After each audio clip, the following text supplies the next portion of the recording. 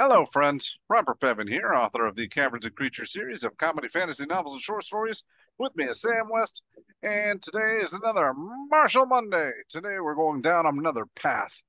This time we're going down the Barbarian's path of the beast. A better path than we have gone down yet. This is an exciting-ish one. This is a pretty nifty guy.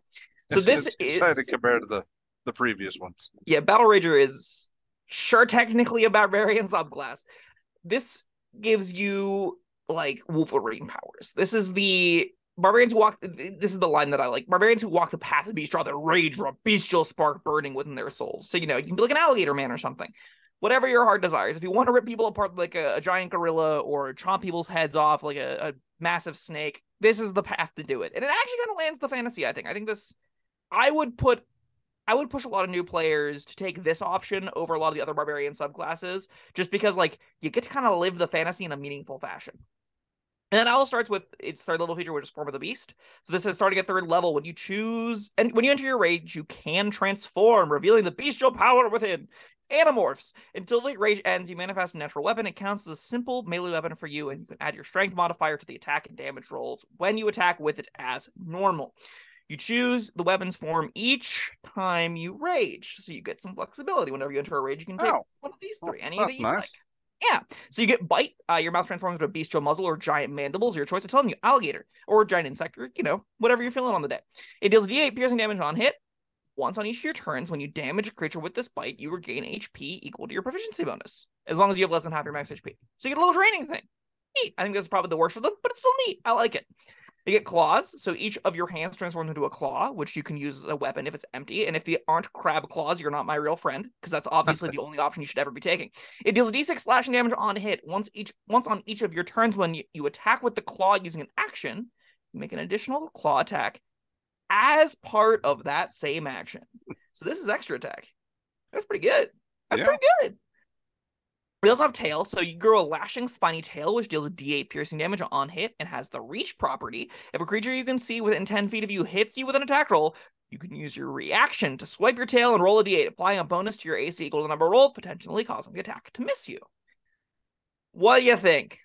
All right. You say Bite is the weakest, but that's, as far as I can tell, that's the only one that scales, right? Yeah. So claw scales in a way that your strength modifier and rage modifier scale, right? As you get a +5 strength and a higher rage mod, that number does technically go up. Bite goes up by proficiency bonus, which is, I would say, about the same. Yeah. I do wish Tails like D8 grew as the game did, but it's still a free reaction every round if you want to play defensively.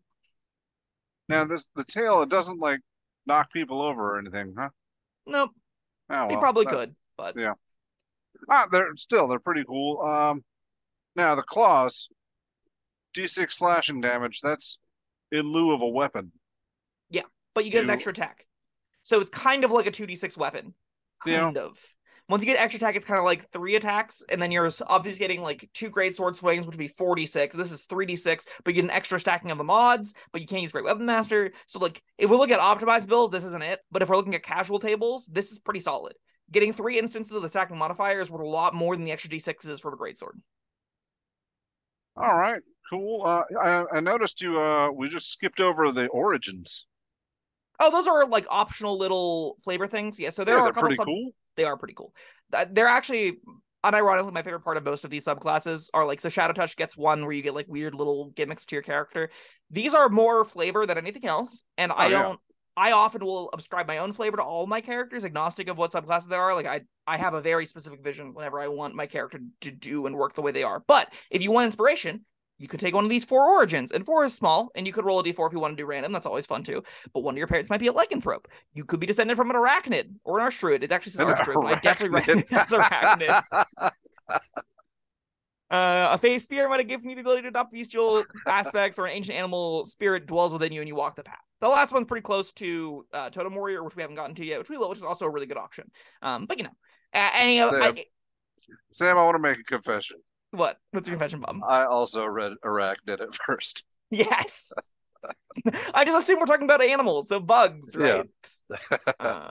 Yeah, incredible. But yeah, those all add, I think, and again, for a new player, I like that all of those add a little bit more of like, oh, this is your own character. You can kind of pick and choose some elements of your backstory. They can manifest in your character's abilities and how your character like mechanically functions. I think that's all really neat. I love the Form of the Beast asks you every single time you rage a somewhat interesting question, and it gives you a little bit different of a play pattern. I love that you're not locked into something. If you make a choice at first level and then you regret it at 8th level, no, you get to keep. There's the flexibility. That's nice. Yeah. So this is the kind of thing where you can also, right, you can play as a great sword wielding barbarian and use tail, and that's still an entirely valid strategy where you're just using your tail as an AC bump, right? And you can just have a decent AC bump, attack with a great sword a bunch of times, but if you get unarmed, if you get injured, switch over to bite next rage, and now you start chomping down on things where you gain some hit points if you're particularly injured. That's a cute little basic play pattern that gives you different incentives to do different things. And like Claw definitely is the one that you want to be doing like all in on the Claw thing. You want to be like ravaging people, just like slashing away.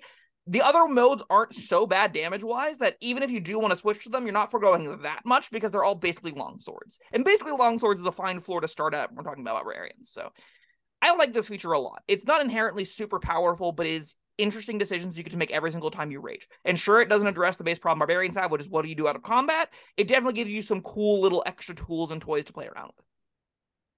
All right, where do we go from there? Bestial Soul. So 6th level, the feral power within you increases, causing the natural weapons of your Form of the Beast to count as magical for overcoming resistance and immunity to non-magical attacks and damage. Never again will you need magic weapon. You can also alter your form to help adapt to your surroundings. When you finish a short or long rest, choose one of the following benefits, which you get until your next short or long rest. You get a swim speed equal to your walking speed and can breathe underwater. You can get a climbing speed equal to your walking speed and can climb difficult surfaces, including upside down on ceilings without needing to make an ability check. That's the arachnid. That's the arachnid we've been talking so much about. When you jump, you can make a strength athletics check to extend your jump by a number of feet equal to the check's total. You can make this special check only once per turn. That's mode 3. Super jump, basically. From what I just said, well, this doesn't give you anything to do out of combat. Bestial Soul does. It gives you a meaningful improvement to a boring feature to make your combat like, all right, don't have to worry about magic resistance anymore, or not magic resistance anymore. You also, when you need to go on the underwater adventures, get a swim speed and a breath. Whenever you want to climb around the insides of a dungeon, you get the climbing speed, which is going to be 90% of the time, I think, whenever you're playing this option. And the final one, whenever you start jumping around, you can make a strength athletics check to get a little bit of extra feet. What's also neat is that explain this jump to me. Okay. Extend your jump by a number of feet equal to the check's total. What does that mean? So when you jump, you can't make a strength athletics check to extend your jump. Whatever you roll on that check is the number of extra feet you move. And notably, I could be wrong. I would roll this because of how dumb jump rules are. That doesn't cost you movement. That's just a bonus distance added to the jump that you do move without expending your speed. Because normal jumps expend your speed to go distances. This just tacks on extra distance. And that's how I would rule it. The rules as written might be different. I haven't Googled it. But I would say it's a nifty little tool that if you can jump beyond your regular means, it's going to make you leap all over the place like a crazy monkey. It's going to be super fun. And if it doesn't work like that, it's almost unusable. So, you know. All right, I got to jump. Yep. I make an athletics check. I roll a 17. I 7 jump. Extra feet. All right. 17 is the number on the die or the modified number? The modified 17 is the number that you roll on the die. So let's say, okay, let's just go through a whole jump because it has its own stupid rules. Okay. So you're making a long jump, and we're going to have to start that long jump by having a 10-foot run. So we also have to know your speed. So you're a barbarian. We'll say you're level 6. You have to be. So you've got fast moving, which let's say you have a speed of 40, right? Nice, easy 40. Okay. When you make a long jump, you cover a number of feet equal to your strength score if you move at least 10 feet immediately before the jump. When you make a standing long jump, you cover half that distance. So we're making the running long jump. You move 10 feet. You jump your strength score. Let's say your strength score is 20. You're jumping 20 feet. Now you roll the You roll the strength. Is it athletics? Is it just strength? Athletics, yes. You roll the strength athletics check, which you have, if you're raging, advantage on, which is pretty cool. But we just roll a regular strength athletics check. We already are jumping the 20 distance because that's equal to our strength score. Now, whatever we roll in the strength test, let's say we roll an 8, we add 8 feet to the distance we're jumping. We roll if we roll a 3, we're adding our strength score, so our total is 8. We add that to our distance. Okay, that was my question. Now, all right, so the jump rules of this game are dumb. We have moved 10 feet, jump 20 feet that cost movement. Yep. Plus 8 feet that might cost movement. Yeah. But I mean, no, it has to be because if you roll a 20 on that check and you get 5, that's 25 extra feet. That's well beyond your movement.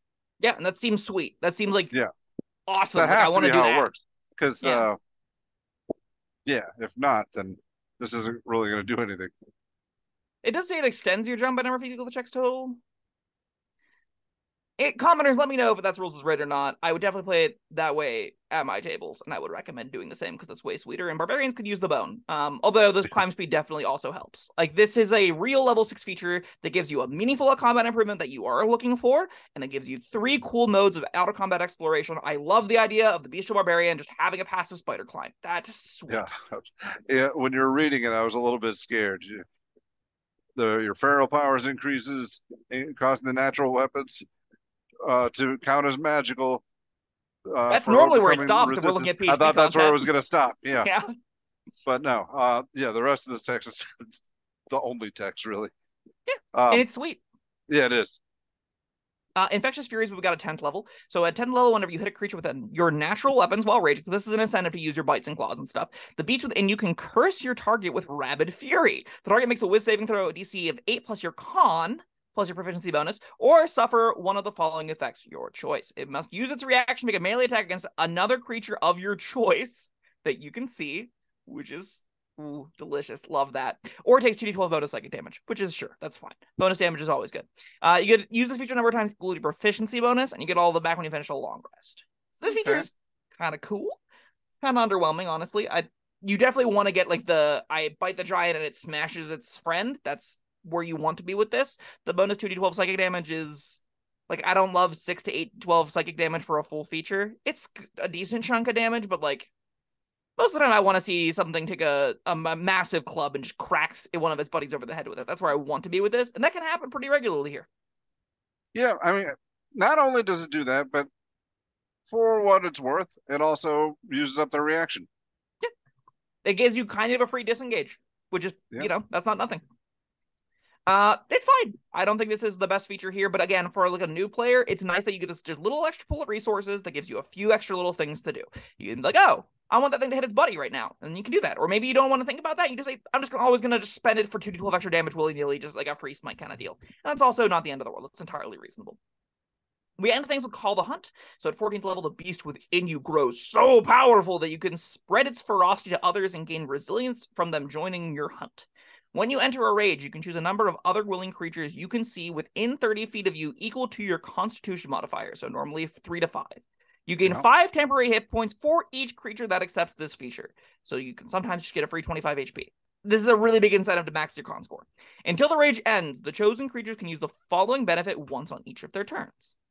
This benefit is, when the creature hits a target with an attack roll and deals damage to it, the creature can roll a d6 and gain bonus the damage equal to the number rolled. And it's just any attack roll. It can be a spell attack roll. It can be a weapon attack roll. Either are fine. It can be melee. It can be ranged. Any attack roll, bonus d6 damage. Once each of its turns. So you can't multi-attack with it. There's no downside to this, huh? None whatsoever. You can use this feature a number of times equal to your proficiency bonus and get all back when you finish a long rest. So you get every time you rage functionally. You'll call the hunt. As Capstone, there's a weird caveat in there that says chosen creature. No, where was it? For each creature that accepts this feature, it would seem like because they have to be willing. Yeah, but why wouldn't they? They don't want you to get extra HP. I know they just want to be a dick. Yeah, sure. So I like this feature a lot in the scope that like you will feel like it's a little bit of a capstone feature. It feels like you're both tankier, but you're also giving your allies bonuses. It does say other, which really bums me out. I really don't understand why I can't get my free bonus d6 on hit. Like that seems like it should be a given. Yeah. This is going back to the which one? The ancestors that hate you. Yeah. The beasts love everyone else but you. They want you to take more damage and them to deal more damage. And like honestly, at this tier, a bonus d6 on hit once per turn. Like it's like 3 to 46 extra damage at best per round. And that's not amazing. At the same time, it's still like a fine little passive improvement. This is also a level 14 feature, which is a tier of play that we're starting to leave. This is sort of where the game is starting to end for a lot of tables, or has already ended for a lot of tables, so I tend to weigh these slightly less. It is definitely, I think, one of the weaker options here. It's definitely less exciting than a lot of the other ones, but hey, a big chunk of hit points isn't the end of the world. One thing worth noting, though, it is you use it a number of times equal to your proficiency bonus. It's not just once per long rest like a lot of these are. That's true.